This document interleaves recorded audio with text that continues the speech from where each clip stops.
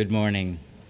For those of you who didn't make it to our incredible afternoon session yesterday, welcome to the new school. I'm Brian McGrath, the Dean of the School of Constructed Environments, and I'm one of the co-organizers of this event with Peggy Deemer on stage right from Yale University. This event is also made possible by the Yale Equity and Design Group, funded by the Department of the Provost for Diversity. And also like to thank Joy, Reem, Howard, Andrew, for making this possible. Peggy, if you want to come up here and introduce our introductory speaker. Thanks. Let me say too how happy I am to see all of you. For those of you who weren't here yesterday, I'll just say again how thrilling it is to see a group like this and be amongst many people who I admire and learn from. So thank you all for being here, presenters, attendants. And I'll say again how pleasurable it's been working with Brian. It's a very fun collaboration, so I feel lucky for that. I'll just go to it and introduce our morning speaker. Donna Robertson was the Dean of Architecture at the Illinois Institute of Technology from 1996 to 2012. She now holds the John and Jean Rowe Chair in Architecture there. Prior to this, she was the Dean at Tulane from 1992 to 1969. 1996, sorry, whoa. All right. And prior to that, she was the director of the architecture program at Barnard College. She's a registered architect and a partner of Robertson McNulty Architects. She was the 2012 president of the Associated Collegiate Schools of Architecture, the ACSA, a board member of NAAB from 1999 to 2003, vice president of the nonprofit Chicago Design Matters 2011 to the present, and she was recognized as the 2011 Most Admired Educator by Design Intelligence. She has spoken widely all over the world, and in this consistently brought attention to the issues of equality in architectural education.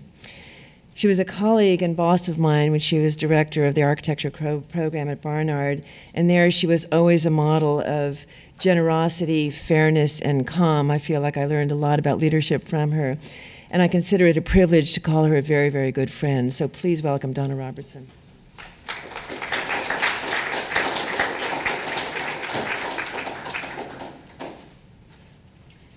Hi, folks. Let's see if I can go backwards. Brian? Oh, there you go. Hold there. Just wanted you to see the web address. Ostensibly, I'm here to speak to you about some efforts that have gone on at ACSA, Association of Collegiate Schools of Architecture, in the past few years in order to advance this cause of the question of women in architecture, which is how I like to pose it. A little history about me. Since we were talking yesterday about how we convene because of the inspiration of Susanna Torrey, I thought it might interest you to know that coming out of school in 1978 from UVA, the best school in the world. I'm saying this for Karen Van Lingen's sake. No, really, it was a fantastic education for me. It was a very special time in that school, and I could go on and on about what that will mean to anybody who's interested in becoming an architect when we get to talking about curriculum. But coming out of school in '78, I had met Susanna Torrey because she was a lecturer at the school. Yes, they were bringing in women when Ralph Lerner was chair there, or head of the lecture series, excuse me. And so looking around for a job, Susanna made me an offer. And so my first job was with Susanna as her one and only employee until she hired a receptionist.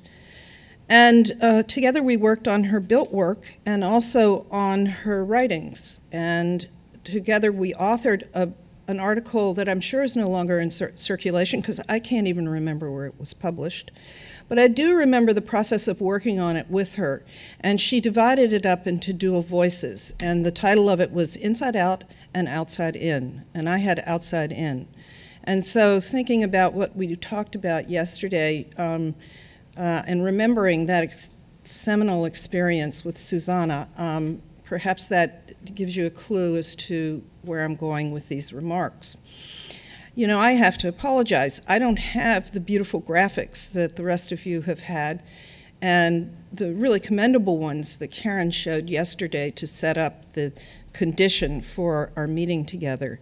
And I gleaned that those graphics were produced actually by a new person that we hired at ACSA in order to address this question of how we can make complex ideas clear through clear graphics. And so that's been a kind of mission over the last 3 years for the organization. And I encourage you to go to their website. But I'm here to talk about something more specific that we did. But in keeping on background, you know, I'm going off this very small print here on the pad. At IIT, you know, I had hoped that in my role as an architectural administrator, I was advancing the cause of women in architecture, something I've cared about all my career. How overtly or covertly did I do that? Well, just as a for instance, when I came to IIT, there were 33% women enrolled in the program, and we managed to get that up to 50%. And I had the unique experience of being the first female dean in the house that Mies built. And that managed to last for 16 years. And I learned a lot of lessons in that. It wasn't easy, but it was certainly a journey, and I wouldn't have given it up. Two of the things that I concentrated on in advancing the cause was bringing in strong women faculty to the program who were practicing and teaching. Did we bring in enough women? No, not to make the 50-50 ratio. But I was able to bring in some really interesting and important women, and then also concentrated on the lecture series to make sure that there was female representation, and to hear the other voices through visiting guests such as Natalie Dubois, or the way that we framed the competition for our Coolhouse Design Campus Center, where we managed out of 5 finalists to have 2 women competing. So I do think that we all work in our own ways, and I may not be the most theoretical of those of you here, but I would hope I've put some things in action. In my term as president of ACSA, when I agreed to run for president, it was because people said to me, it's your turn. And so at the beginning, people would say to me, well, what do you want to do as president? And I said, not screw up. And, you know, kind of keep the ship on an even keel. But then I thought about it, and it's true, it was an opportunity to do something. And through my row chair, I am able to have some funding. And so I decided to take on this question of women in architecture. And that's what we did from 2013 to 2014. We staged 2 Women's Leadership Council seminars in conjunction with the 2 annual conferences, the Administrators Conference and the big annual conference. The first one was focused on aspirations of leadership.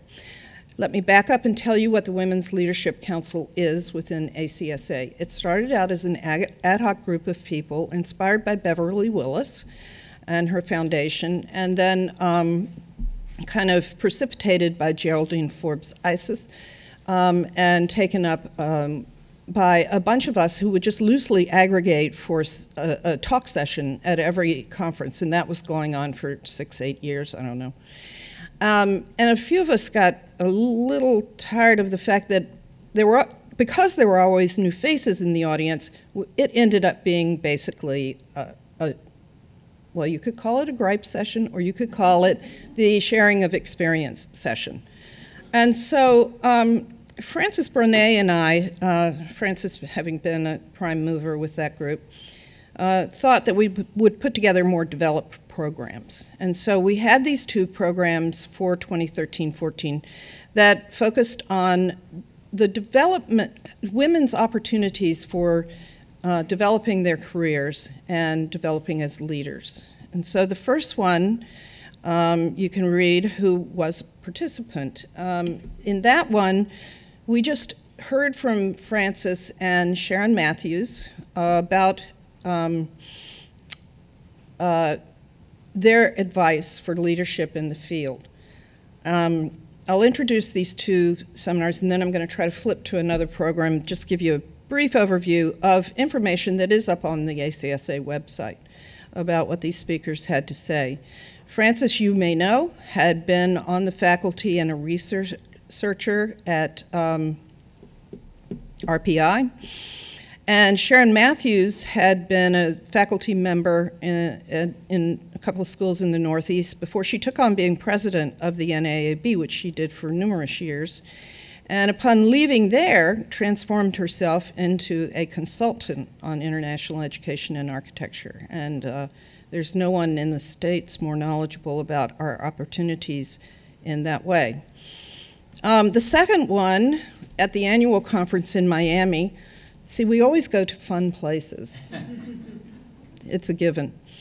Again, had Frances speaking, and she invited Ellen Schmidt-Devlin, who had been with Nike for 27 years and functioning as a product manager in Southeast Asia, and then left that to come back to the States. There's a long saga that you'll be able to read about why she left, having both to do with the fact that her husband was ready to come back and the kids had finally gone to college.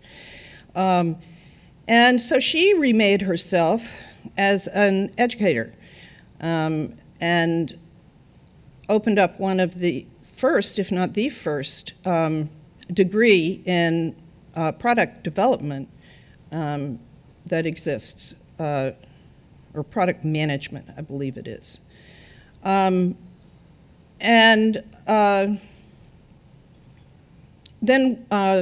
Sharon invited Kathleen Wilson because she's very expert on the opportunities that the Fulbright program offers. And so she had wisdom about numerous things that you can find there.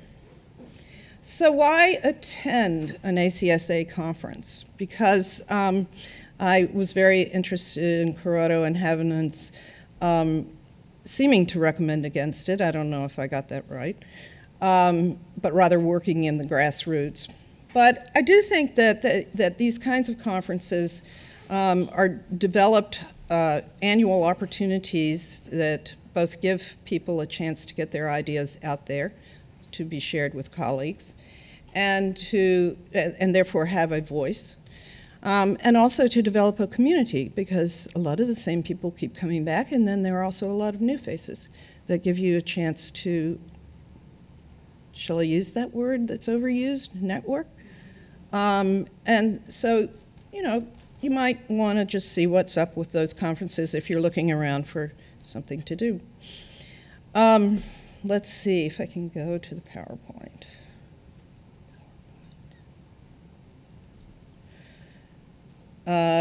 So some of the things that they talked about, Frances in the first conference had a very developed, yeah,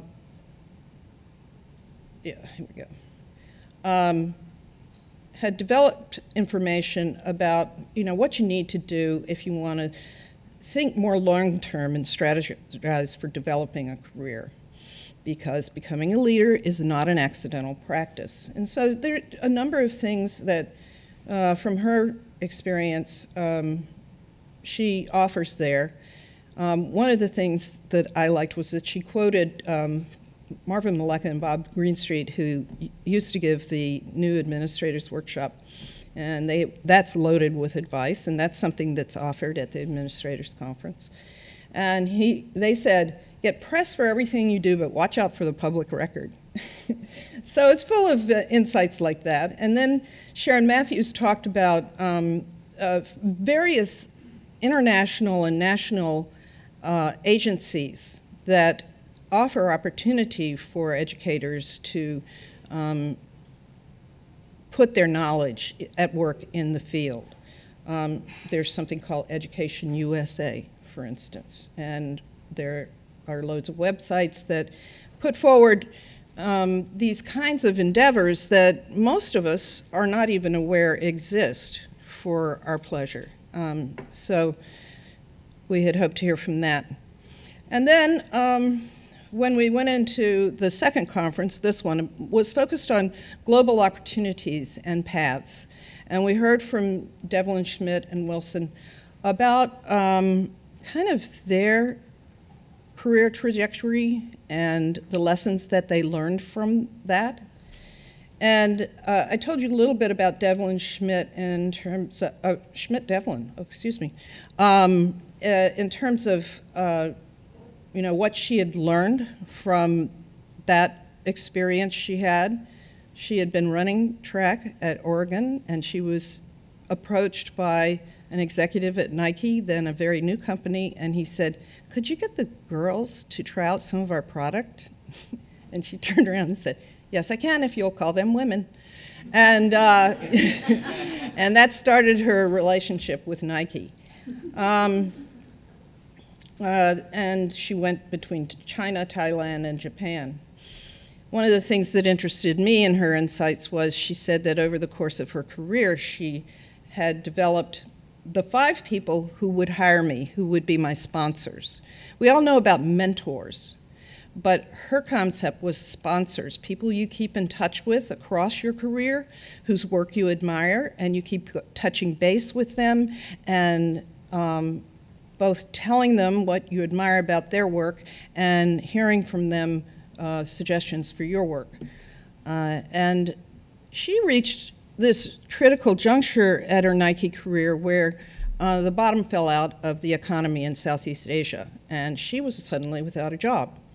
And she had to look around and find the people who she had kept in touch with who might be inclined to hire her. However, this was back in 2003, and there was not a lot of hiring going on, and that's when she made the switch to being an academic. Kathleen Wilson is in another discipline in terms of being a professor of voice at Florida International.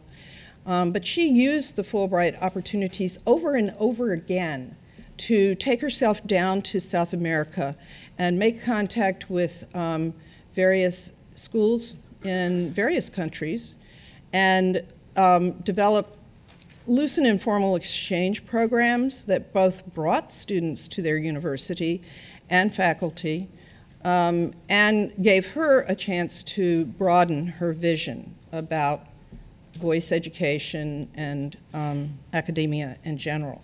And the Fulbright program is amazingly accessible, and it gives you paid fellow status in another university. The only stipulation being that you be a U.S. citizen. And it's open to all ranks of academia, tenured and untenured, and from every type of institution and of every discipline.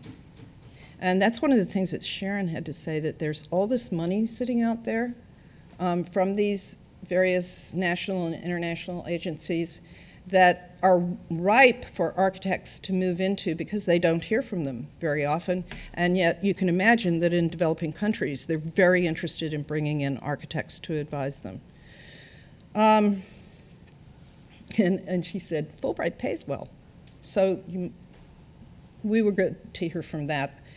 And so Frances had some closing remarks that were also back to just basic advice about how to shape a career and make it successful.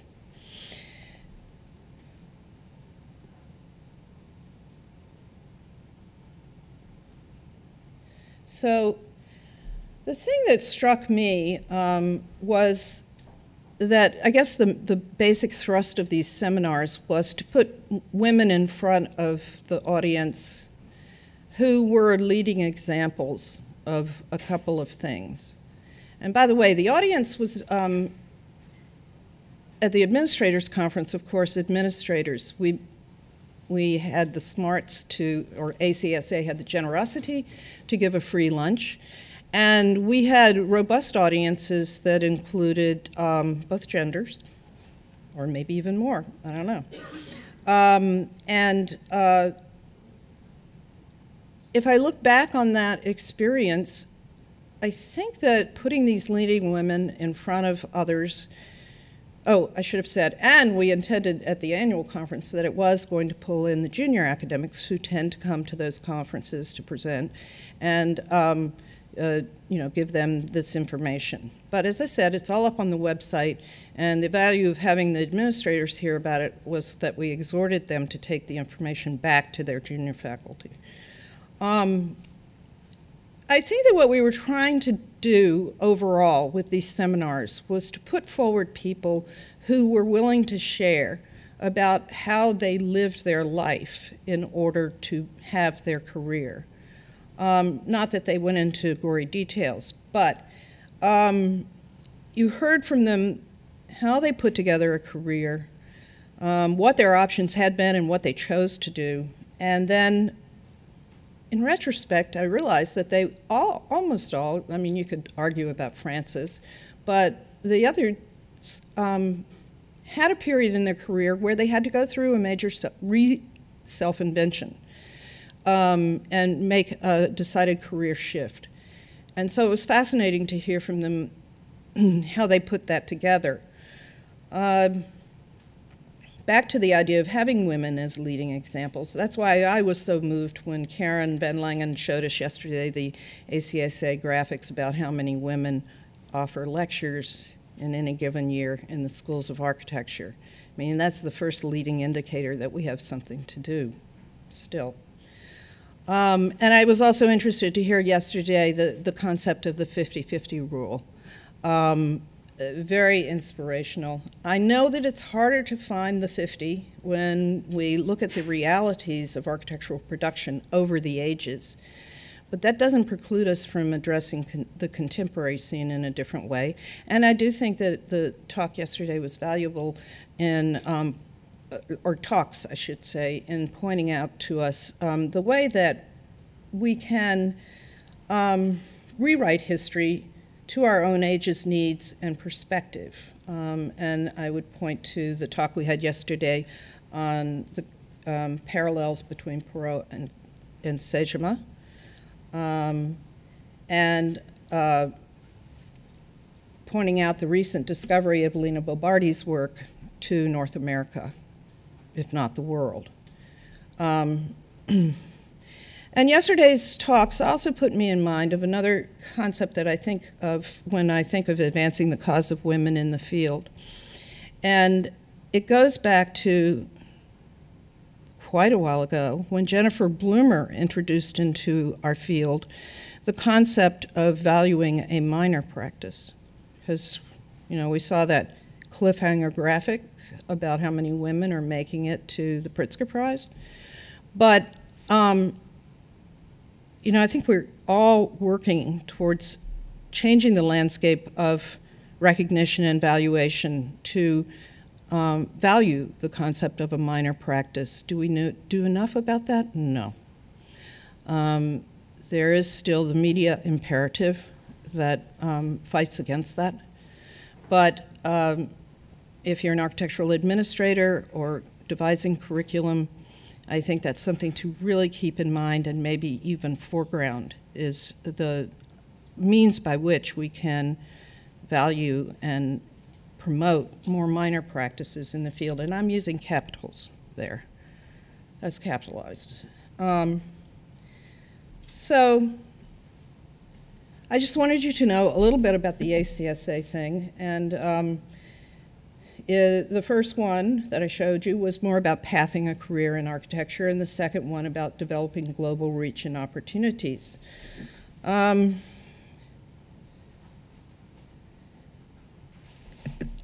back to the idea of making career shifts, one of the concepts that they embodied was the idea that obviously as you develop a career, either as a practitioner or an academic or as both, you're developing an expertise. And I guess what we learned from those women was it's good to keep an overview as to how your expertise is developing and where that might lead you, and then be open to taking risks and making change. I know for me, to switch from Tulane to IIT was a huge change and a big gamble, given the landscape there. But it worked out beautifully, and so luck is involved, but also being nimble and prescient in terms of what you can do with your expertise is something that we learned from that. And it brought to mind the situation of, I'll talk about this in a minute. So when I go to the question of the percent of women who are registered, obviously women have different career paths. We all know that, and it goes back to the question of valuation. And they have different careers beyond being registered or a member of AIA. And this is a condition, as I've talked to people in other fields, most recently with John Rowe, who is an attorney who went on to lead one of the nation's 2 largest energy enterprises, Exelon. And I was telling him about my work, and he said, oh yeah, that problem exists in law too. And a lot of the women go into parallel paths of working for different kinds of corporations rather than in a traditional practice in order to get around those kinds of live-work balance problems that we have all encountered. And it reminded me of my own elder brother's experience, who was a pulmonary specialist for the first 30 years of his career, and at age 50 decided he was tired of being on call, and he switched over to being a hospital management specialist and developed a really stimulating career out of that switch. So we're worried about our hours and our life-work balance and the efficacy of what we do. And it leads us to a kind of quandary, this whole question of how women are recognized in the field, where are they going after their education, and where do they end up 10 years out, 20 years out, 50 years out. And it strikes me that it leaves us with a quandary, because I have been prone to say when I have to do a stump speech that an architectural education is probably the best education of the 21st century, which is being qualified as the century of the visual, not the textual. And we all know that it gives you skills that translate well into all different kinds of endeavors, not just the building of buildings. Though I recognize, as one of our audience members pointed out yesterday, that that is our core knowledge set, and through which we gain these insights about how the design process becomes a valuable set of skills that translate well to other kinds of endeavors. So we talk about an architectural education's efficacy for various endeavors, not just the building. But then we bemoan the fact that our female recent graduates don't go on to be registered or AIA. So where does that leave us, you know? I mean, should we worry so much about that statistic is the question I'm begging. And I think that there are answers on both sides of the ledger. There are things that NCARB's trying to do now to straighten out and shorten the path to registration that will help everybody, regardless of gender. And then there are ways in which the growing valuation of design skills in our society are making more and more opportunity for an architectural education to land you in some highly interesting ways of working that may not mean registration's that important to you, and that's okay.